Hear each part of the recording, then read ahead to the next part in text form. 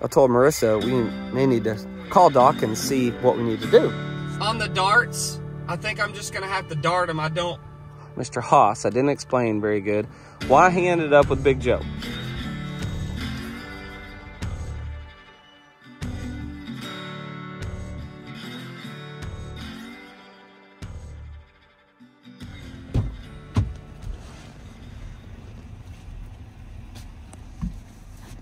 They're coming. I peeled the orange. That was a nice view. Sorry. I peeled the orange and then we got to the gate, but I was looking at the water there. Your hands full? Well, yeah. Belle, you're getting big. You guys remember Belle Star? This is the first cow that we ever lost a calf from, ever. Back early this summer, you can go back and watch that, or in early of 2023 summer. And then right after that, this one, which is Peaches, went into labor. It was one of the wildest things ever. I was out there filming her because she had just lost her calf. And while I'm sitting there filming and actually talking to the camera, Peaches starts having her calf and has a completely normal calf, unlike Belle Star. But my point is Belle Star looks very healthy, very full in her third trimester of pregnancy. She's one of our favorites. Original, too, as well. Part of my first 5. But it'll be good to see her have another calf again, healthy calf. So you can see that big old belly right there. That's a good sign that she got pregnant again, which will be a Big Joe calf this year. And the buddies there. Texas 11 and Big Joe. Everybody's kind of wet today. Been getting some rain, which is great. Here comes Christy, usually the first one. Of course, everybody's being a little pokey this morning. Hey guys, welcome back to Cross Timbers Bison. I'm Dusty. Marissa's in the truck hanging out with me. Got to start evaluating. When we got back from Denver, really it's just a refresher on a lot of things. And oh gosh, give it. Just threw my phone down. All right, so the goal today is what Marissa and I are doing. We'll go over here and show these hooligans behind me. You got the jumper. Problem, Mama. We're gonna have to do something with you. And then we've got not the latest born, but this is the 32 cow. That was the latest of 2023, the last one born of 2023, our 32 cow. We were so worried about. She was just huge forever, for months and months. We're like, are you ever gonna have a calf? Well, she did. And there's a little 32 heifer, big one, Mama here. But the goal today is for Marissa and I is when we got back from Denver, we kind of started evaluating our animals and kind of just looking them over and whatnot. I noticed something I thought was interesting on some of these, some of our heifers from Canada, is I noticed that some of them look a little thinner than the rest. Not that much difference in weight, but I did notice some thinning up in their high hip bones and up in that loin area. And so I told Marissa we may need to text Doc and ask him and call Doc and see what we need to do and send him some pictures. So that's what I did. I sent him some pictures of our... Hey. Yeah, we've been operating all day. Oh, well, I won't keep you long. On the darts, I think I'm just going to have to dart them. You know me, I don't have a squeeze chute here. So, my question is, I know the darts are hard to find, but I think I may have some. And I want to get in some of these Canadian females. Can you put the dosage together, like the sidectin and the ivermectin? So you'll have to put one in one and one in another. Okay. Okay. As far as where should I try to shoot them at? Hip. In the hip, the high hip? No, not high. In that big vastus lateralis muscle on the side of the hip. Okay. Between their pin bone and tail area?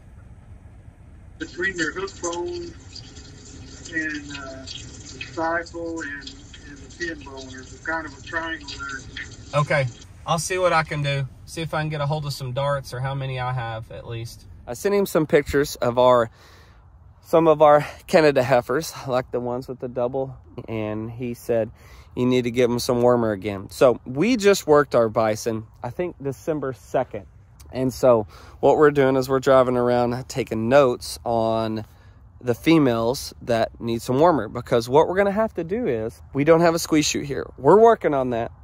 We've got a specific company that we're working with on a hydraulic squeeze chute, but we don't have one here. So Doc always brings his down, but he said you need some warmer in some of those females. Well, it would be very stressful and a lot of work to go catch a bunch of them, round them up, load them on a trailer, and take them somewhere. So what we're going to do is, because I bought a dart gun this past summer, we're going to use it. So what we're doing is driving around, looking at the females that need warmer. We're writing them down. Once we have an idea of how many are going to get some darts, we've got to go find the darts and hopefully buy some. I have a couple left from last summer when I had to dart Dunbar and get some antibiotics in him whenever he injured his eye. He's doing so much better. You can't even hardly see he had an injury. But I had to dart him then. That was the first time I had to dart one of our bison. But now we have a dart gun, which is a good thing. The only problem is right now, darts are very low in America and hard to get.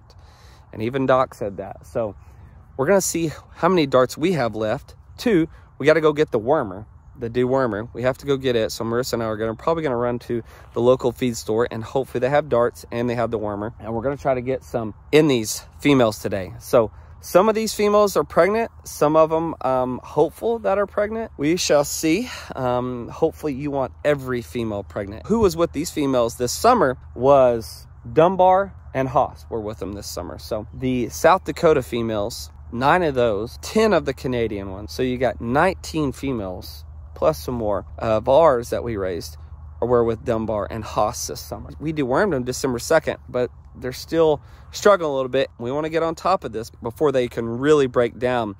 We still got 2 or 3 months left of winter, and this is when animals can struggle a little bit as far as a parasite load, whatever's in their gut. That's what we're going to do. I know I'm long-winded, but I have to explain everything to you guys on what we're doing, why we're doing it, and so on. That's what my wife and I, my ranch hand partner, CEO, is helping. That's what we're going to do together today. Hopefully these females, because they're first timers like this one right here, hopefully we can maybe have our first calf in April. Never had a calf in April, but the earlier the better.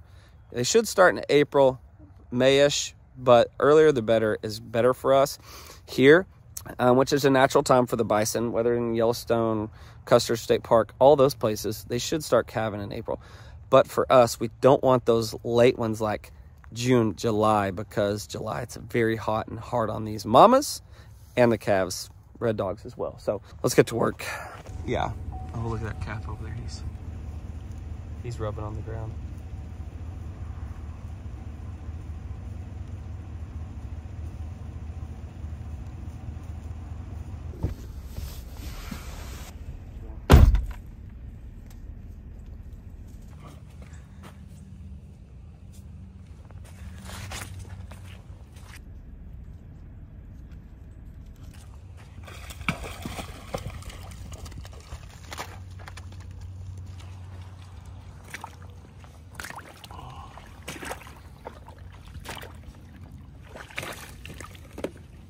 Still on ice.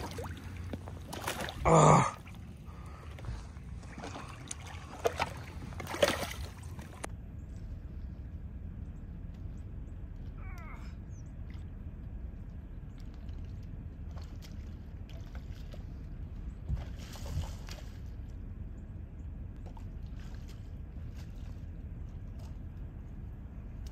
Come on, muscles! Huh? Come on, muscles! Yeah.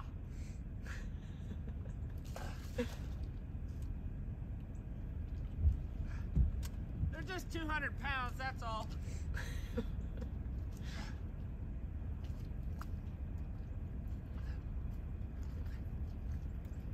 Woo!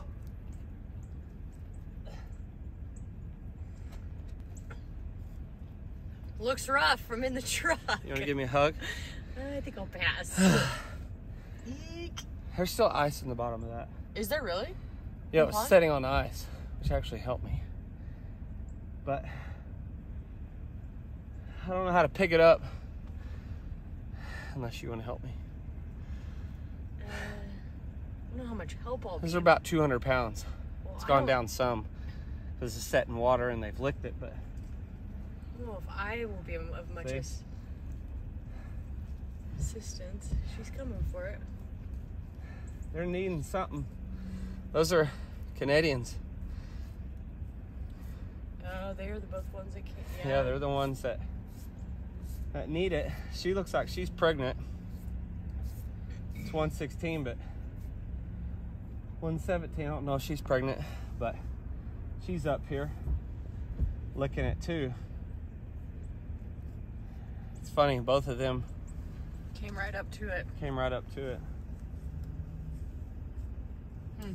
Well, I gotta clean all my hands off. Smell like molasses and mud.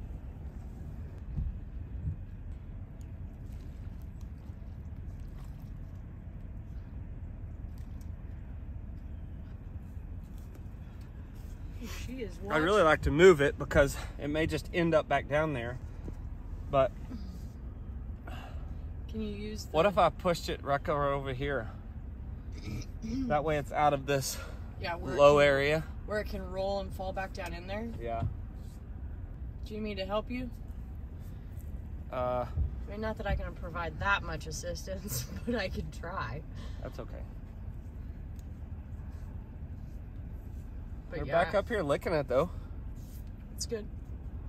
So these molasses tubs, say molasses or whatever, I don't know really what you call them, but oh, now Texas cows up here. They're all coming. Oh, here comes Haas. Anyways, it's just good protein. It's a supplement. Instead of bringing cubes out every day, you can supplement them with some protein. It's good for their hair. It's good for their metabolism, their diet, microbiology inside their stomach. There's Haas. Everybody's coming over here. Dusty. Get back, Haas.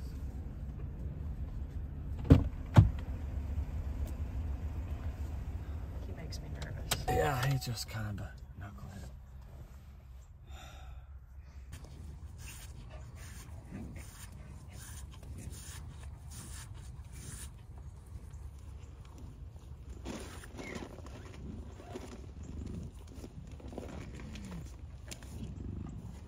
Lately, I got a question from a follower the other day, and I'll kind of step out here.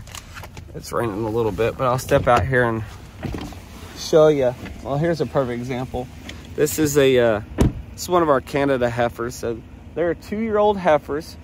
In 21, we kind of went all in and bought a really good breeding stock of heifers right here. So anytime you see a double yellow tag, they're from Canada. If you see a double white tag, most of them are going to be from South Dakota. So we kind of went in and did that, bought some really good breeding heifers from some friends of ours, Dakota Pure Bison / Antelope Creek Bison near Mission, South Dakota.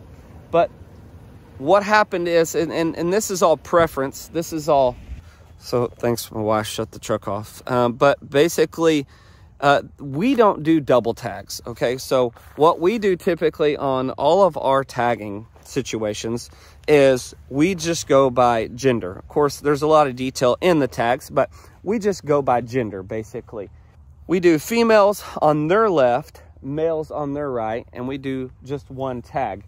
So here's an example of one of the Canadians. So she's got 2 yellow tags. So what the yellow tag represents is the Canadian number. So those were their previous owners, which is Wolverine Bison. I'm just going to follow her around here. That was their thing. Now they all have another white tag on them. So the white tag was so that they could cross the border on these Canada heifers. So there's a lot of work that goes into getting animals, obviously from Canada or another country. But our vet, Doc Parsons, did a lot of that work, and he was good friends with the Wolverine Bison guys. And so There's a lot of paperwork that goes on to cross that border. Well, they have to have a U.S. tag, I believe, and then their own ranch tag, which is what they have from their own ranch. So all of the Canadians have actually 3 ear tags. Our South Dakota ones have 2 ear tags, so they didn't have to have multiple tags. So 1 from Canada, 1 from the U.S. on all these Wolverines that are behind me. And then like a lot of ours here, like this one, just have singles. And then here's Peaches right here. She just has 1 tag. So that's kind of why we do it. See, it's on her left ear. Thanks for the questions and concerns on tagging. That's just the way we do it. Some people do it differently, but that's kind of how we roll.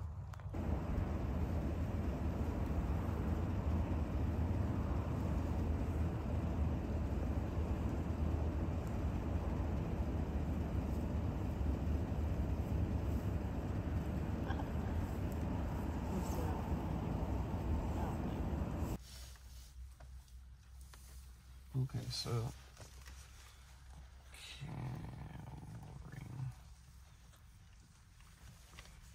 119. 32 just. She's just always huge.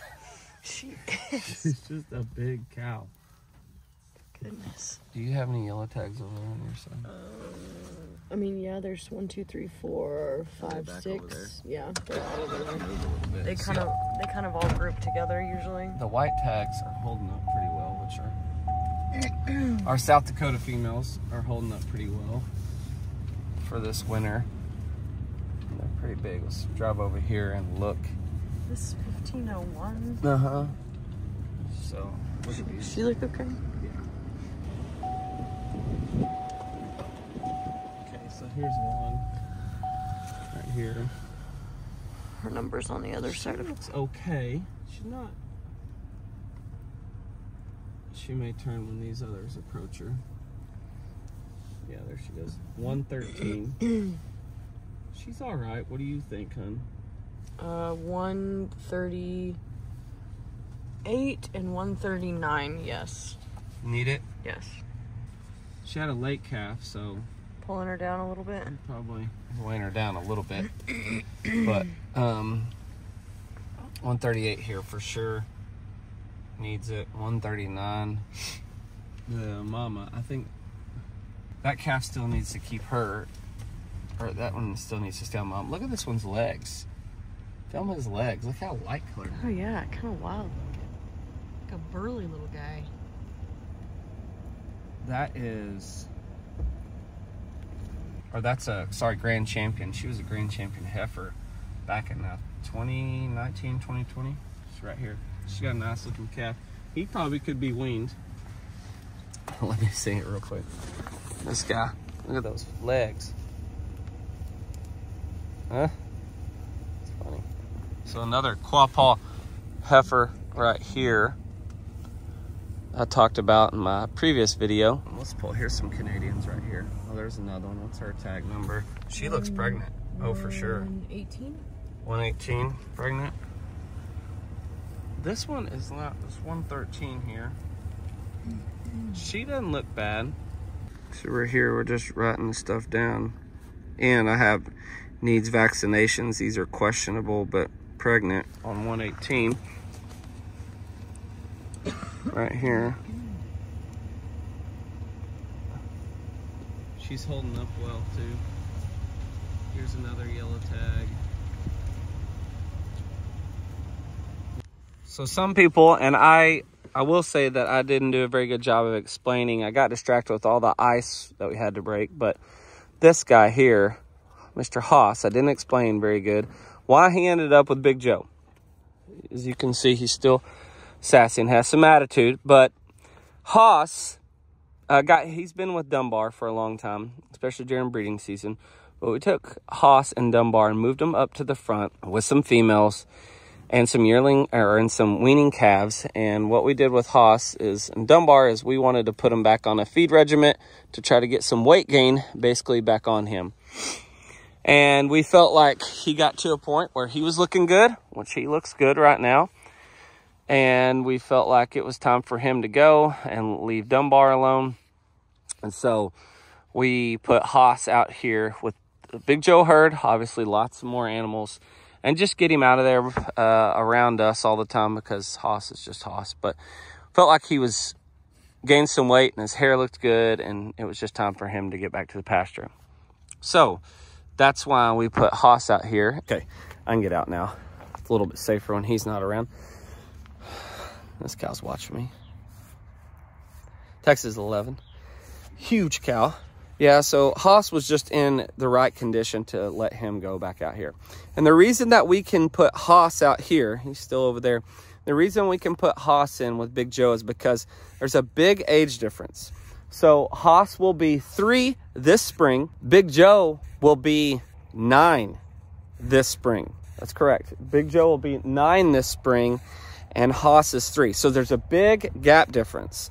And so, you know, people say, well, what are you going to do with Big Joe? What are you going to do with Dunbar? Well, Big Joe and Dunbar are our guys. They're our breed bulls, and they're going to stay that way. Some people get rid of their breed bulls at like 8 or 9 years old, which means that we would sell them to a big trophy hunt. Some people would use them for processing and get a full body mount or a shoulder mount, but we're obviously not going to do that. We believe that as long as Big Joe and Dunbar are doing their jobs, you know, they may have to get tested, semen tested every now and then, but as long as these females are still getting pregnant and having calves, we're going to keep those guys as long as we can.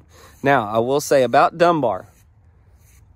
Dunbar is kind of a question, because whenever we have 2 bulls here at the Ponderosa, it is an issue, especially with our regenerative ag that we're trying to accomplish, those regenerative goals, and our proper grazing mechanisms management at the Ponderosa. It is very difficult to do that with 2 mature bulls.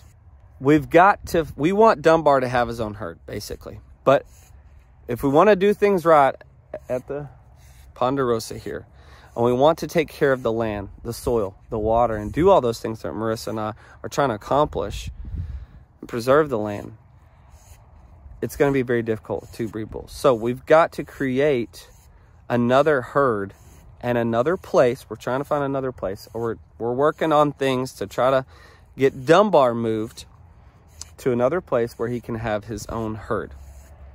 Big Joe's going to be here with, looks like Hoss probably is what we're looking at, and then maybe start a new herd or move some of these females, because we need to get some animals off this property to do the right things and the right management strategies.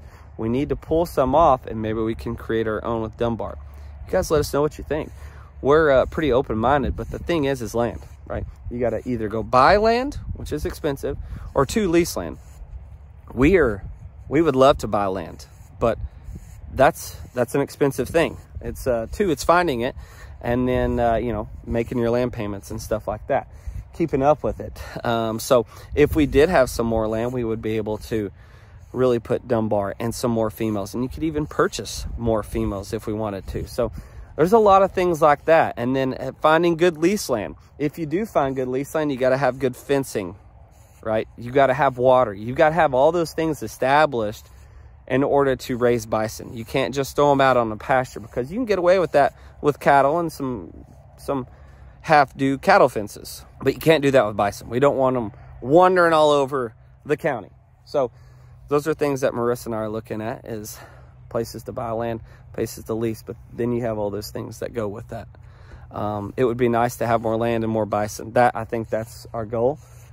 Is that short term? Is that long term? I don't know. But you know, that's the thing about when you do this, you can only have so many animals at the Ponderosa. And we really evaluated that and had to look at what we do when we sat down with Ethan McJames at the NRCS office, and really crunched our numbers and looked at our stocking rates. And you can go back and watch that video. We can put it here in the description for you, but all those things. So anyways, 32 cows, loving this now that I pulled it out of the water. So anyways, if you guys have any questions or comments, leave a comment below. We'd love to hear your opinion on things, and love the feedback as well. Of course, we love what we do, raising the American bison, but we want to do it the right way, which is taking care of the land, and then with that, having some awesome bison.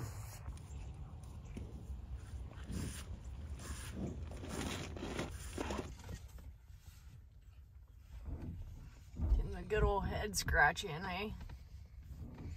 I don't know if you want her doing that, Dusty. It's like she might almost break it off.